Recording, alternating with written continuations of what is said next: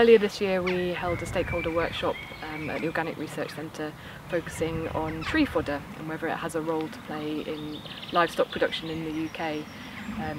So as part of that workshop we held an AFINET session which was working with the people who had come along, which represented a range of stakeholders including farmers, foresters, conservation bodies and so on, to really get from them where they thought the opportunities were for agroforestry in the UK. So that's the first stage. The second stage will be working within the partnership across Europe to see who has that knowledge, or even further afield, so across other European countries, but also looking to North America or Australia if that's appropriate, to bring together that information and make it more accessible to the practitioners.